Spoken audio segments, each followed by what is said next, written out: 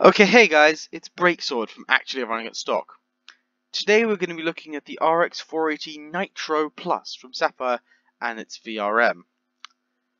Sorry for the image quality, some idiot doodled all over it, and for some reason even wrote 200 amps going to the core. There is no way an RX 480 is going to be pulling 200 amps at stock, ever.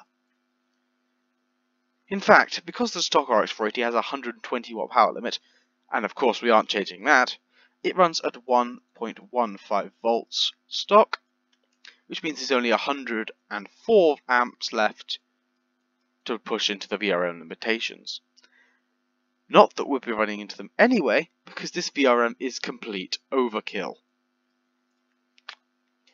It's a 1, 2, 3, 4, 5 phase using IR 3553s. These are 40 amp power stages, which means the total is 200 amps at 125 degrees. Bear in mind, that's 40 per phase.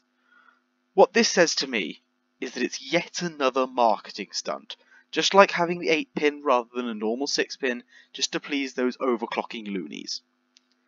Honestly though, this should just be a 3-phase.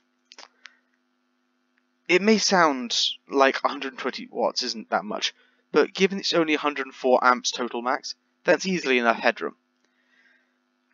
And adding 80 watts more current capability is just overkill. It could have been money saved.